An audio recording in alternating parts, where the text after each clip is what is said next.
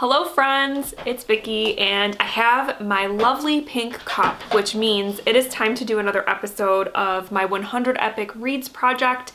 For those of you that are new here or have never seen any of these videos, this is a project that I have been doing for the last couple of years where I have this awesome poster called the 100 Epic Reads of a Lifetime, and it's a scratch-off poster where apparently there's these 100 books that somebody said are epic and should be read by all. I have 29 books left to read on the poster.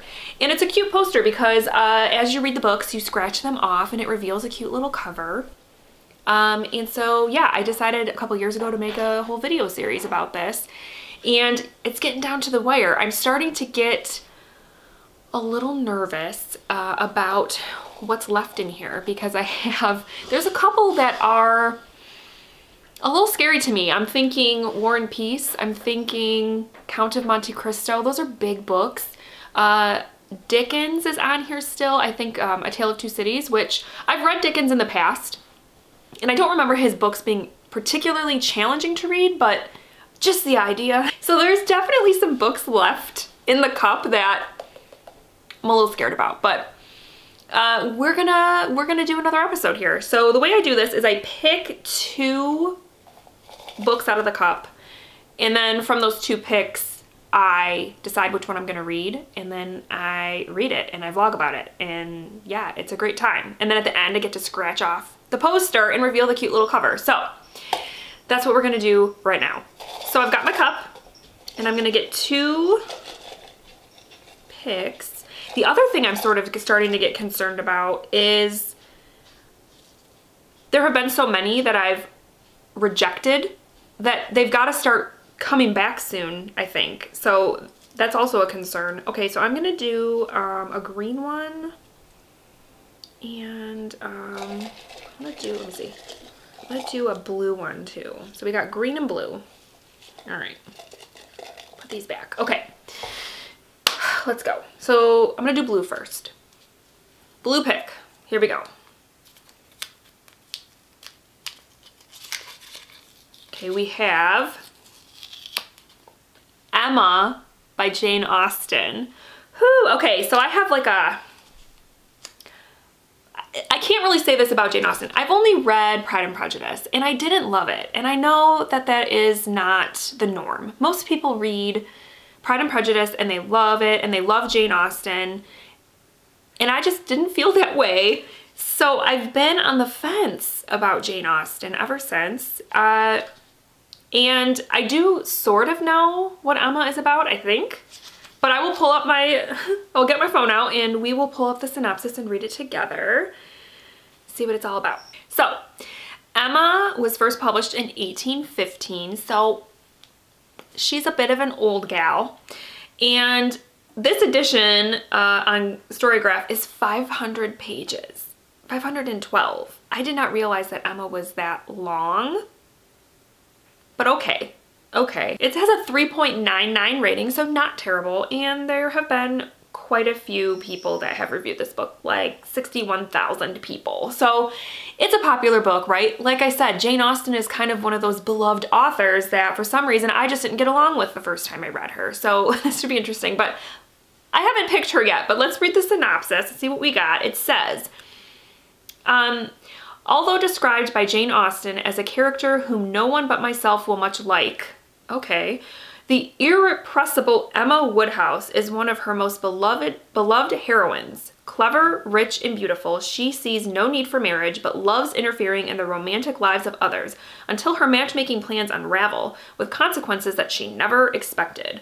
Jane Austen's novel of youthful exuberance and gradual self-knowledge is a brilliant, sparkling comic masterpiece. And from what I remember, correct me if I'm wrong, the movie Clueless is like a modern adaptation of Emma, correct? Which I think is really fun because I actually like that movie a lot. I'm a 90s kid, of course I like Clueless. So yeah, that would kind of be a fun thing to do, is to read Emma and then watch Clueless. That could be kind of cool. But I'm gonna go ahead and see what my other pick is first, and then we'll go from there. All right, here we go. We've got the green, and we have Midnight's Children by Salman Rushdie. And I have no idea what this book is. I don't think I've ever even heard of it. The author sounds familiar to me, but this book, I have absolutely nothing. So let's look it up. Okay, so Midnight's Children was first published in 1981, so a little more modern than Emma. This edition on Storygraph, it says it's 647 pages. Okay, it only has 6,976 reviews on Storygraph, so I don't know if this is a super popular book. Like I said, I've never heard of it. That doesn't mean anything. And it has a rating of a 3.86. So people seem to like it, but not a ton of people have seemed to review it compared to Emma.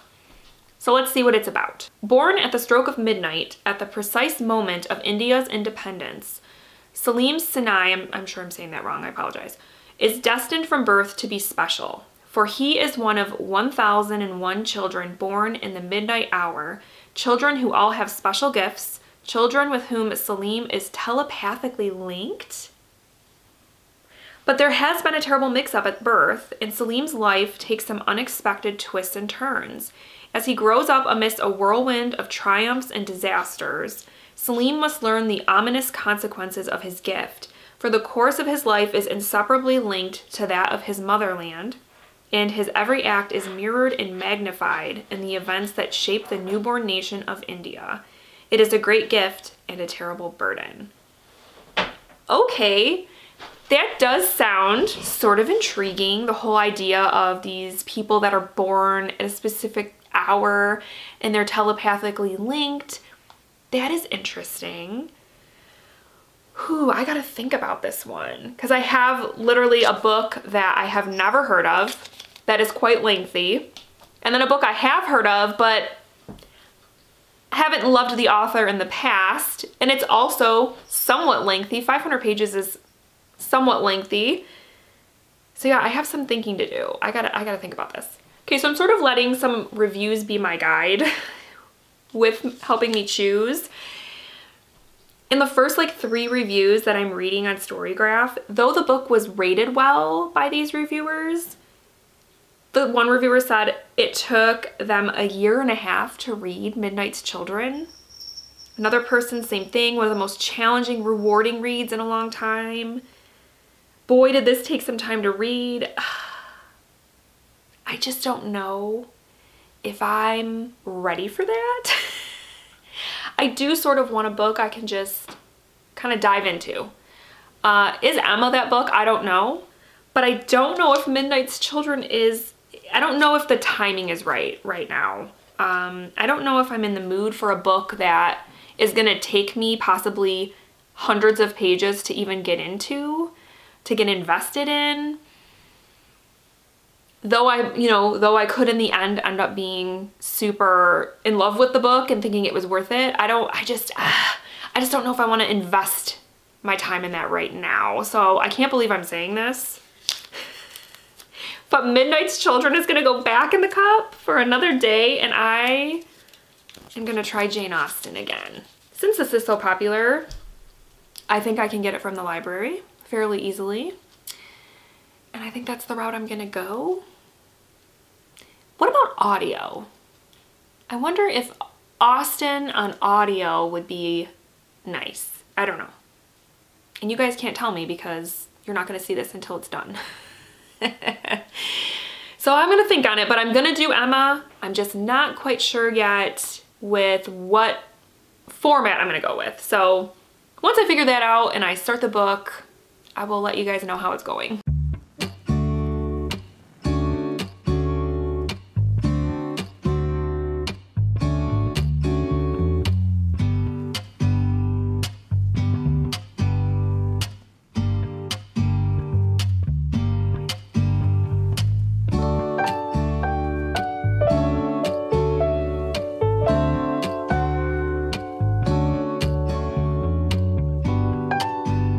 So I was trying to listen to the audiobook of Emma and it just wasn't working. I was not like listening to what was going on. I was getting distracted and stuff. So I ran to the library and I picked up a physical copy and I'm gonna try doing that because yeah, just going audio alone was not working. Sorry, the lighting's kind of weird. You guys are sitting in my TV stand, in case you didn't know. But I am 67 pages into Emma, and so I thought I'd give sort of my initial thoughts. And to be honest, I'm not hating it, which is sort of surprising. Though Emma is, I wouldn't say she's unlikable. She's flawed. And I think that at this point in the book anyway, her meddling, if you want to call it that, is well-intentioned, I think. She just has an interest in setting people up, and she thinks that she's good at it, though that's debatable. And there's definitely like a little bit of humor, which I was surprised by, which I remember people saying that about Pride and Prejudice and other Jane Austen books, that she does bring a humor to things. I just don't remember that in Pride and Prejudice, but I am seeing it in the, you know, initial chapters of this book, where there's definitely things going on where Emma is just completely oblivious, and you, the reader, can see what she obviously is not seeing, which is basically she's trying to set somebody up with this particular man, and this particular man does not want the woman that Emma's trying to set her up with. He wants Emma. And Emma's just not seeing it. So it's sort of funny. So yeah, it's not awful. I'm actually listening to the audiobook as I read it, because otherwise I don't know how much I would be taking in, if it would be holding my interest or whatever. And the audiobook I chose, because there's a million different audio versions of this book, but I chose the one that's narrated by Juliet Stevenson, I believe it is, because I just listened to a book that she narrated back in January. I read Once Upon a River, and she was the narrator for that, and I really liked her narration. She has an English accent. It's very soft and sort of delicate, but she also, I think, does male voice as well, and so it kind of works for this story. So I decided to go with that one, and I'm enjoying it so far. But like I said, that's kind of what's helping me stay focused, is that I'm listening as I sort of read along. And yeah, I mean, you're seeing some similar themes. I think that, if I remember correctly, we're also in Pride and Prejudice. Like, you have the whole sort of like where you are in terms of social standing, that's like super, super important when you're trying to find someone to marry. And in Emma's case, she's trying to set people up, and that's obviously an important thing to her. And even then, she sometimes gets it wrong and makes assumptions about people that are not right in terms of social status. And so that's obviously, I think, going to continue to be a theme in here, because Emma comes from a more higher place in society than some of the people that she is interacting with. And she's sort of misguided, misinformed as to where their standing is. And so that also brings in a little bit of that humor too, that I was kind of talking about. So yeah, all in all, I'm very surprised to say that I'm not hating this. And then I'm going to keep reading it. So I'll probably do another check-in when I'm at the halfway point in the book. So I've reached the halfway point of Emma, and I'm still, for the most part, enjoying it. There have been a lot more characters introduced since the last check-in, and for a second I was getting them a little bit mixed up, but I think I have it somewhat sorted out now. I guess my biggest sort of question in this one is, does Emma have a love interest, and if so, who is it? Because there's like two characters who I sort of have in mind, but I'm not sure if it's actually gonna happen, because Emma, pretty much from the first part of the book, is pretty much anti-marriage for herself. She is not interested in getting married, though she is, you know, interested in matchmaking and getting other people married off. She herself isn't really concerned with it, which I think is kind of refreshing, especially if I'm comparing this to Pride and Prejudice. If I remember correctly, Pride and Prejudice is like, that's such a huge part of the book and all the characters' like motivations is like finding somebody to marry, wanting to get married, all of that sort of thing. And Emma just doesn't care so much about that. And it's kind of refreshing to meet a character from this time period who is kind of like, I don't really need to get married. She's pretty happy where she is, because at home it's just her and her dad. Her sister is already off and married, so she is like the mistress of the house because her mother died when she was young. So she already runs a household and is very happy where she is. So I think that's kind of cool. And like I said before, she's not a perfect person. She makes mistakes. She misreads people and situations. But at the same time, I wouldn't say she's unlikable, because I think she's well-intentioned. So yeah. And then, like I said, though, there is the possibility of there being a love interest, but I'm not sure if it's going to go that way or not. So yeah, that's kind of where I'm at with this. I'm just going to keep reading, and I think the next check-in I do will be when I finish the book. Happy spring, y'all. Happy spring.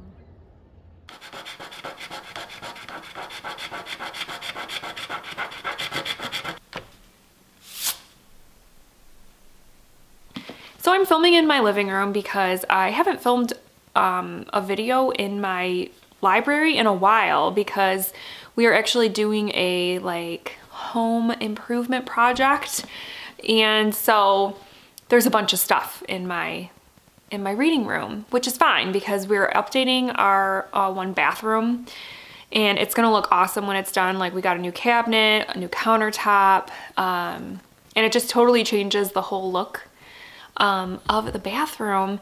So I like it and all, but I haven't really been able to film that room because we have a bunch of stuff in there. So anyway, you probably don't care about that, but I felt like I needed to explain why lately I have not been filming very much in my reading room. So that's why. And what I really came to tell you is that I finished Emma, and I actually liked it, you guys. I'm surprised that I enjoyed this. I actually enjoyed it more than Pride and Prejudice, which I know is not the norm. I think most people that I've talked to who have read multiple Jane Austen books usually say that Pride and Prejudice is their favorite. And it also kind of makes me think that maybe I should give Pride and Prejudice another shot, give it a reread, and see if I've changed my mind about it, because it has been probably at least a decade since I first read that book, and so maybe my mind will change. Because this one I did enjoy.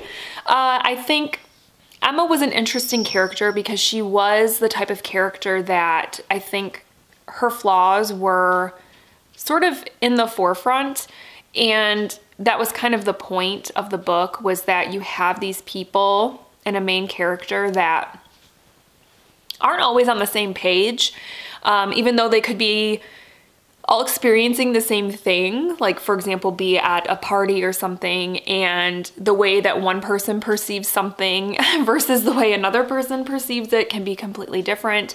People can misread people, misread situations, and that happened in this book, because Emma thought she knew who belonged together, based on, you know, societal standards and like vibes that she apparently was picking up on that were clearly wrong.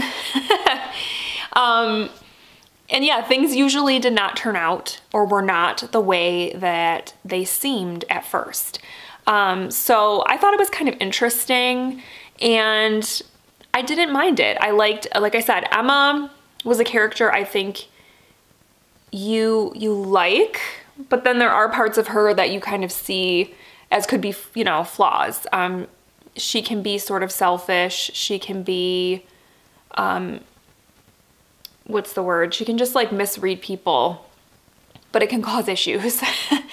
And sometimes she's a little judgmental of others, but you don't hate her, I guess. So the only thing I want to say before I tell you the rating of the book, is that what I want to say has to do with the ending, and it's a spoiler. So if you don't want to be spoiled for Emma, fast forward. I'll like put a little timestamp so that you know where to go if you don't want to be spoiled for Emma. So the thing about this that I was a little disappointed by was that in the end, Emma gets married. She discovers or realizes that she loves Mr. Knightley. And he was one of the people in the book that I thought if Emma's gonna have a love interest, it might be him. And it was. But I was I think it would have been a more interesting story if Emma didn't get married, if she did intend to, you know, like her intention in the beginning was always like, oh, I'm never gonna get married. I'm gonna just stay here with my dad and like run this house and it's fine. You know, I was kind of hoping we'd get like a Jo March, Lori situation because it's just more interesting. It's not as predictable, but obviously we didn't get that here. She just realizes, oh my gosh, I love Mr. Knightley. And then he's like, oh my gosh, I love you too. Or actually he kind of confesses his love to her and then she's like, oh my gosh, I love you too. And then they get married. And so I just think it would have been a little more interesting if that didn't happen. And also Mr. Knightley as a love interest, it felt a little icky to me because like at one point after they get engaged, they're talking about how he's known her since she was like a little girl and he's older than her. And he's been around her family because his brother's married to her sister. So it was a little icky when he was just like, oh, like talking about her as a little girl. And then it's like, and now you're marrying her. And then like he says something to her like, you always call me Mr. Knightley. Like, are you gonna ever call me George? And she's like, oh, I'll call you George on our wedding day. But otherwise she's gonna keep calling him Mr. Knightley. And I'm just like, that's kind of weird. So yeah, there were parts about that relationship that I didn't love. But otherwise, now that I'm done talking about spoilers, I decided to give this a 3-star. Because like I said, it wasn't terrible. I enjoyed it, but I did have some issues with the way the book ended that I just talked about in the spoiler part. So I won't get into it here, but yeah, that did affect my rating, I think, overall, but it definitely has made me think that I need to reconsider Jane Austen. I actually have Persuasion on my TBR shelf. I bought from a library book sale, thinking I would give her another try. And so I think I'll try that one. I have no idea what it's about, so let me know if you've read Persuasion, if you think it's any good. And like I said, I may in the future give Pride and Prejudice another shot and see if I change my mind about it. But yeah, I'm glad I read this actually. And it's a good classic to sort of knock off. And I have now scratched off another book off the poster. So that's also exciting. So yes, I hope you guys enjoyed this and hopefully I will be back sometime in the spring, maybe early summer, depending on what my next pick is for this series. Because if it's a big one, it might take me a while, so it all depends on what book I pick, but hopefully I will be back in the next couple of months with another 100 Epic Reads series or episode for you. And that's it. I hope you guys enjoyed this, and I will chat with you soon. Thank you so much for watching. Bye.